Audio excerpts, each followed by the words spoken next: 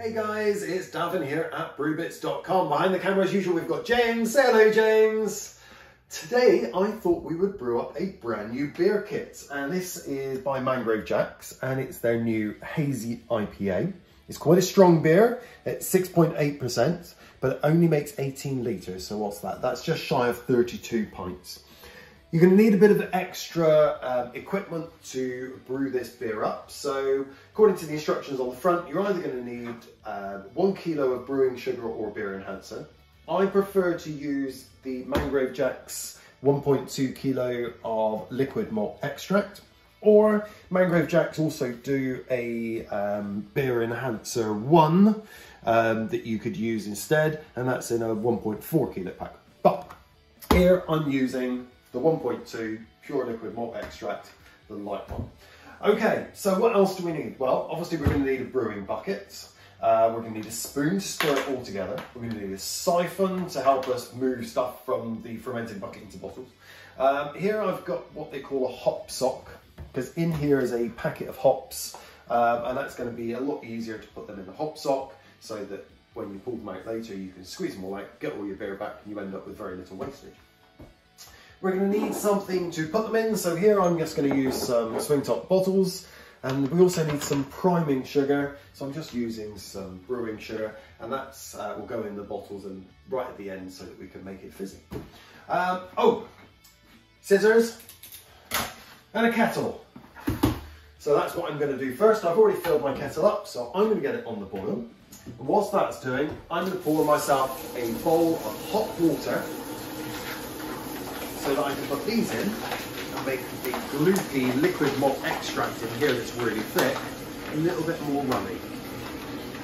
Come on in James and have a quick look, because you'll see these are in blooming hot water. They've been soaking for about 10 minutes. So all I'm going to do now is just quickly dry them off. There we go. Now, inside here, with a pair of good scissors, you can chop the top off. This one bag splits into 2 pouches. On one side, as you can see here, we've got all the liquid malt extract, which is gooey and sticky. And on this side, just gonna use that hot water to dry my hands off a bit. We have got a pack of Hazy IPA hops, hophead ale yeast, and we've got our instructions. So once you've got those out, have a quick read of the instructions. This isn't going anywhere, and familiarise yourself with what you're going to be needing to do. But the first thing we're going to do is take our fermenting bucket, which has been sterilised, and that's why I've taken my lid out and my spoon out, because they're sterilised as well. And separate out so now you've got your pouch on that side, and give it a gentle pour. The smell is fantastic. It's lovely and gooey and runny. You can see how still thick and gooey it is. And when you get almost to the end, you can stand here for absolutely ages, but there we go, right. We're going to get to this in a moment, because I'm now going to add my pouch of liquid malt extract.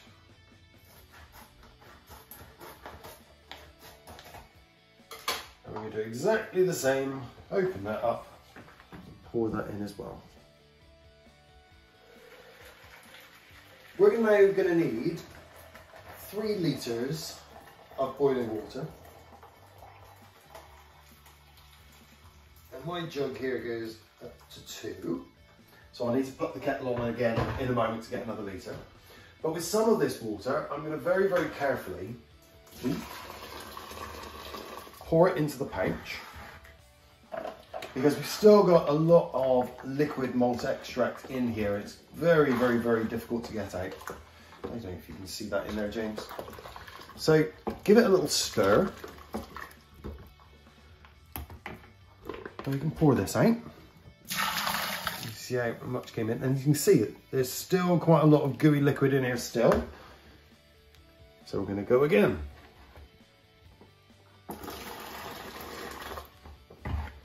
And with that, you can start lifting the spoon up with some water in it so you can get round the sides. Being careful not to take it out of the pouch or scold yourself. Oh, it smells great. Oh, it's almost orangey going on. Oh, it's going to be a lovely American style craft beer, this one. I can smell it from here. And we haven't even added any of the dry hops in yet. Really biscuity. That's pretty much everything out of that one. So exactly the same now with the pouch of malt extract. And I know on the pack it says you can squeeze the pack out, but squeezing the pack out, you still get a lot left in here. This way, I tend to find you seem to get pretty much everything out. Right, so let me pop the rest of that in, and I need to put my kettle back on for another litre. Here's my 3rd litre of boiling water, so in that goes. And all we're going to do now is just gently, because you can still see it's very thick and gloopy down at the bottom. Just going to use our boiling water to help dissolve the really thick gloopy liquid malt extract. Lovely, so that is the water and the liquid malt extracts all mixed together nicely. And what we need to do now, bring it up here, we need to top it up to 18 litres. Well, 18 litres on my bucket also equates to about 4 gallons. And so it's going to be cold tap water. Now, I like to run it down the inside of the buckets, because as you saw, the beer that we had at the bottom there, the wort, it's already starting to foam up.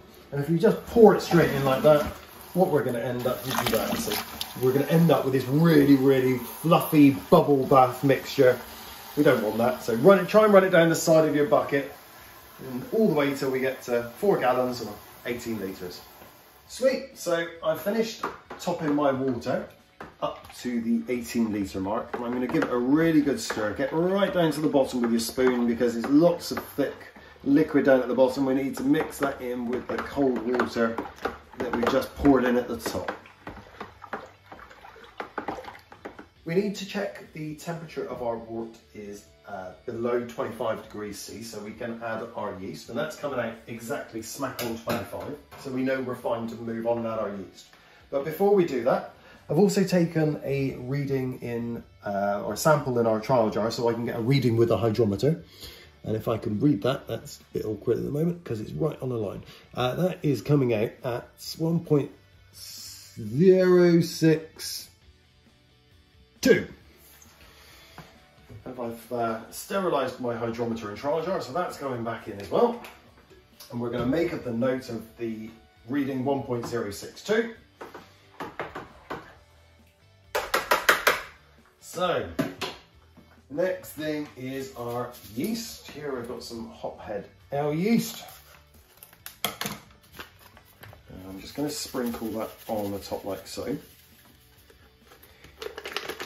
Now I'm going to leave this to hydrate for 5 minutes before I give it a stir back in. So I'm just going to pop the lid on for 5 minutes. Our yeast has been sitting down for 5 minutes, and you see it's already started to change. So we're just now going to give this a gentle stir in and get it going.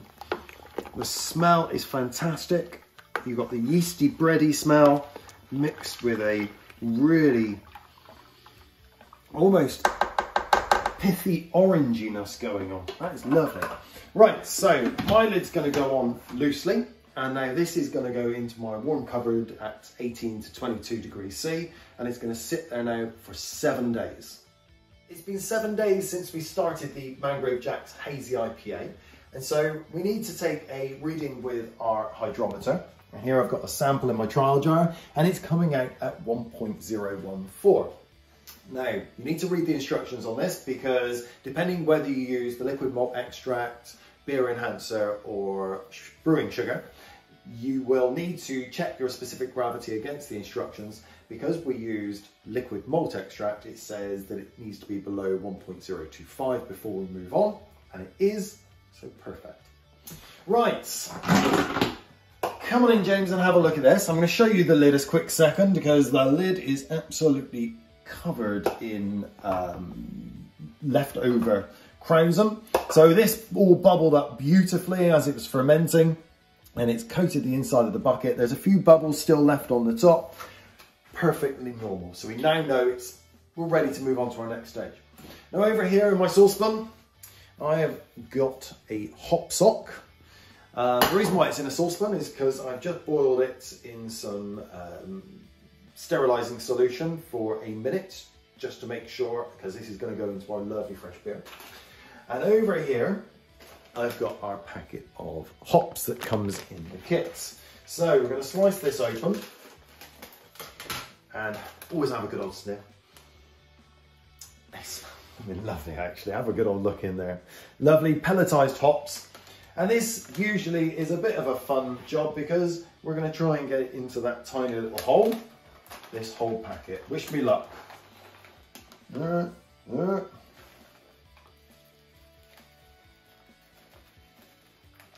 there. Oh, there's stuff there. There we go. Now, the reason I'm using a hop sock rather than just pouring it in is you could pour these straight in, but what I tend to find is they soak up a lot of beer. And when I say a lot of beer, I mean they soak up a lot of beer. So using the hop sock, you'll still be able to get lots of lovely flavours infused. We are all in. You'll be able to get lots of those lovely flavours infused, a bit like using a tea bag. But what it will mean at the end, when you pull this out, is you'll be able to give it a good squeeze all the beer back out. You won't really have lost anything. If you just pour it straight in, at the bottom of the fermentation bucket, you'll find you've got a huge amount of sediment that's soaked up with so much beer. And unfortunately, when you're only doing a 36 pint kit, you'll find you lose a lot to beer, basically. So in that goes, drop it in. It's going to soak up lots and lots and lots of beer now. It's just going to float around. It's going to add all those lovely hop aromas. So my lid goes back on. This goes back into the warm cupboard to carry on fermenting. And the yeast are actually going to help pull all those lovely flavours out of those hops and make it taste absolutely stunningly delicious. So, back into my warm cupboard for another 48 hours. It's been another 2 days in my warm cupboard for the Mangrove Jacks Hazy IPA. And come on and have a look at this, James, because there is the hop sock full of the hops. And what I've done down here is I've taken a sample in our trial jar because it says for this kit, as long as the SG is below 1.016, we're ready to move on. And our SG is 1.014. So I'm going to pop in here and I'm going to take the hop sock out. It's really firmed up. Oh wow, that's a lot of juice in there. Now, if we'd put those hops directly in the bucket, what you'd have found now is they would have all sank to the bottom and there would be a layer of hops probably about that thick, and you'd lose about 4 pints of beer to it. But what I've now got, because we can move on, is I've got a sterilised bucket, I've got my sterilised siphon, and we're going to transfer the beer in this bucket into our second one. And the way I'm going to do that is just using a simple siphon. Now, if you don't want to suck on the end like I did, you can buy an auto siphon, which is a quick pump up here and it gets the flow going. Feel free to do as you wish to do. But have a look in here, James, because I think this Hazy IPA is living up to its name right now. I finished siphoning the beer from our first bucket into this second bucket. And there was a load of sediment in the bottom of the first bucket and I was careful not to disturb any of that. So we've got a beer in here that's now ready to bottle. Now, if we read the instructions for the Hazy IPA, it says to add half a teaspoon of sugar to each bottle. Now I find that a bit of a faff with a teaspoon, trying to then get it into the neck of the bottle. And I've done it with funnels and loads of things over the years. So what I like to do is I like to put the sugar into the beer here, and I like to stir it around, dissolve it, so that I know that every single bottle is going to have the same amount of sugar in. So this kit is going to be 18 litres. That's pretty much what I've got here. So 18 litres, that's going to be doubled, because we've got 500 ml bottles. So 18 litres into 500 ml bottles, that's going to be 36. And 36 times 2.5 is 90 grams of sugar. So here I've got 90 grams of sugar. If my maths was a little bit out there, apologies. Right, now gently give it a stir in, and stir it until all the sugar is dissolved. So here I'm using a little bottler on the end of my siphon that I've already primed in the beer. And here I'm using some brown beer bottles that have been sterilised and swilled out. And all we now have to do is just plonk it in and fill it up. It takes a few seconds to fill up, and we're going to take it up to about here on the neck, and it gets there quite quickly. And all we need to do when we get close to the beer being at the top is pour our siphon out. So it's coming up to the top now. Actually good, almost overfilled, and there we go. So the top can now go on, and that's bottle one done. I've got a few more to go. I finished my first batch of bottles. I know I've still got a little bit to go, but these are now going to go into my warm cupboard for the next 3 days for the secondary fermentation to complete. And that's going to cause all that sugar to be eaten by the remaining yeast and create lots of lovely fizz in the bottles. Then I'm going to put it somewhere nice and cool, like my garage, and I'm going to leave it for a couple of weeks for it to condition and get ready for drink. Then I'm going to pop it in my fridge, leave it to chill down for about 10 minutes, not too long, pop the bottle open and enjoy it. But the initial tastes and looks are proving good. He's got a lovely, good hazy colour. The aromas are of peach, a bit peachy, a bit stone fruity peachy. What else have we got going on there? A bit of pineapple. Quite a good toffee aroma as well. And yep, that also comes out in the flavour. Oh, that's actually quite fruit cocktail-y flavour going on in there. It's really, really nice and juicy. That is lovely. Again, nice bit of sweetness to it. The bitterness is very, very low on this kit. If you love low bitter IPAs, you're going to love this one. So I think this one's going to be one for me. Right, I suppose I better get on and finish the bottling. Anyway, enjoy your Hazy IPA. Cheers for now, and happy brewing.